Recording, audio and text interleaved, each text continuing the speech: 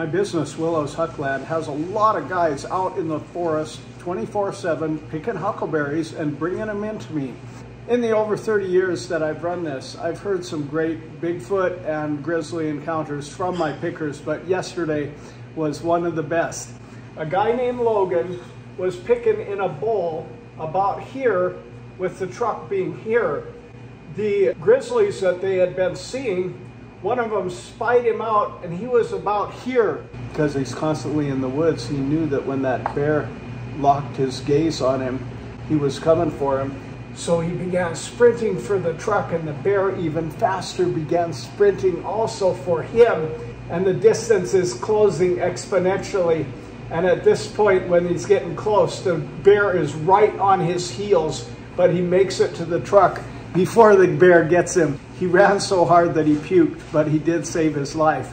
Quite an amazing story. And so first you're going to hear from the eyewitness. And then today I went huckleberry picking in that same area that they did. And Travis, the guy that you're going to hear talking, was supposed to go with me, but something came up and he couldn't. So I ended up there.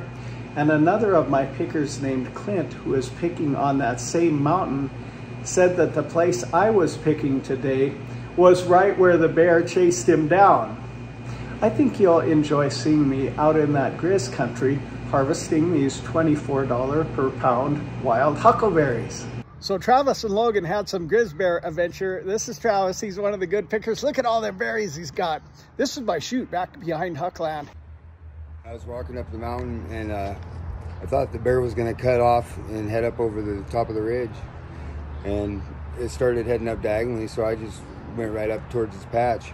Logan, he didn't even make it across the bottom of the draw there, and it actually ran across the side of the mountain, down the mountain towards him, and chased him up the other part of the mountain to the top.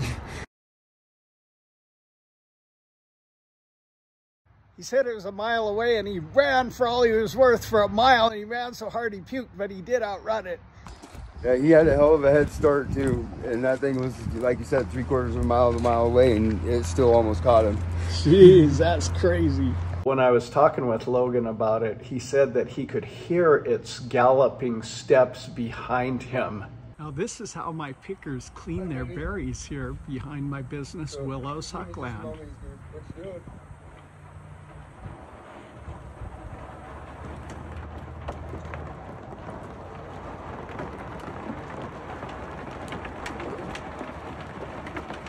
Travis, he's one of the best. He's been at it since a young lad. Well, it's September 14th, 2022. As you can see, the skies are smoky. Well, I'm starting to get up into the high country. I'm gonna try some picking up by where Logan got chased by that bear.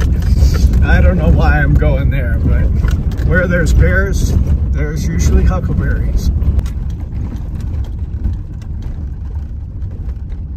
Well, we're really getting up here.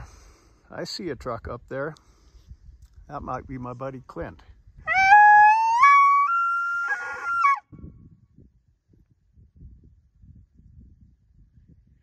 Hear that pretty echo? It's pretty cool when you get one answer and you start working toward him. It might sound a little crazy, but I love and revere the grizzly bear. However, I do have a family that needs me, and I do have a second line of defense after the bear spray with my 44 mag here.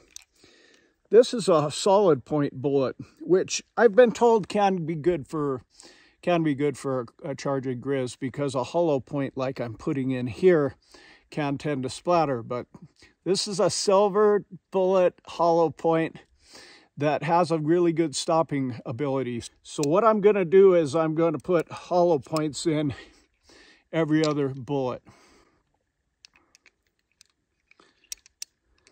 And if the solid core bullet doesn't stop them, the 44 mag hollow point may. I brought my bugle because it is bull season. Just give a toot.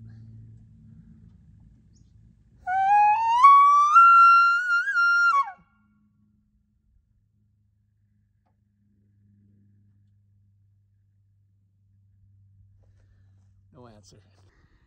Well, I'm pretty much at the top, and it seems that the best berry are in the shade. So I aim to get into those trees and work on over maybe to that hill and see what's out there.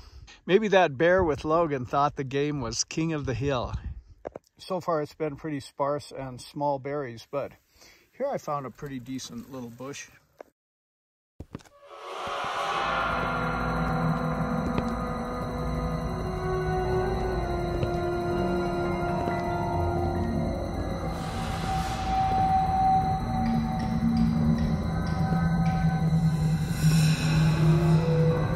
Sparse, and they're small for the most part.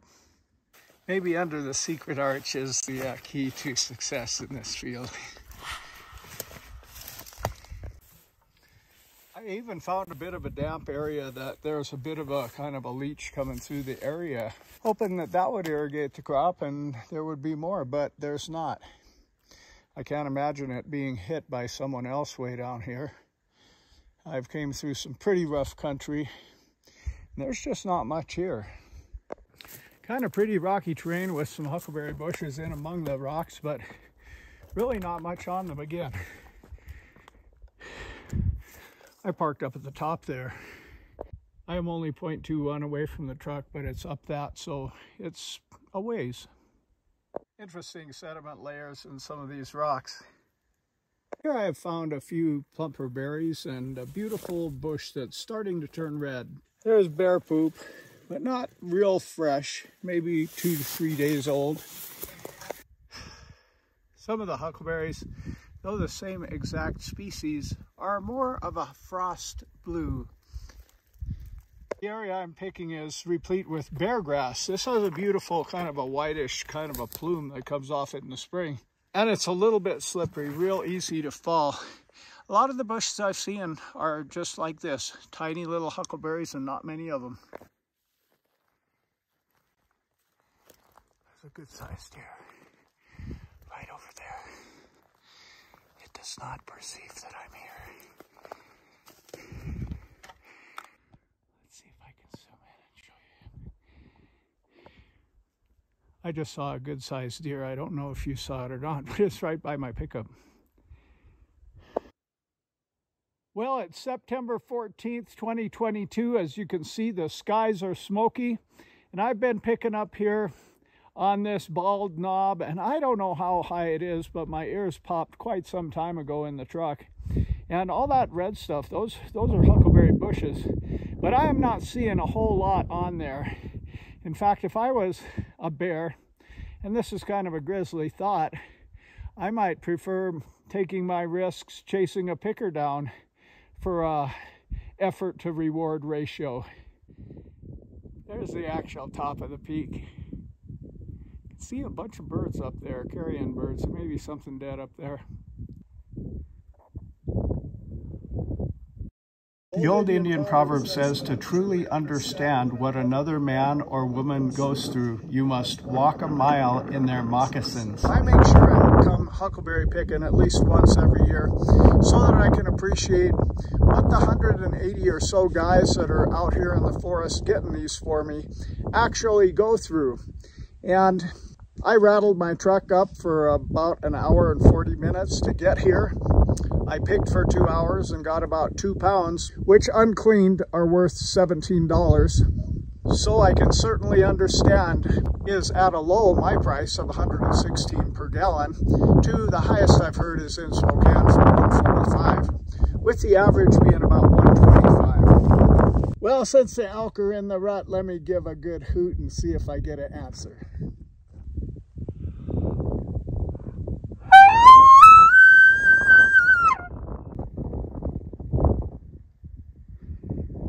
Only wind and smoke. Let's go. Well, thanks for the support, everybody. We're getting close to 5,000 subs. Please go ahead and subscribe and share the video, and have a great day.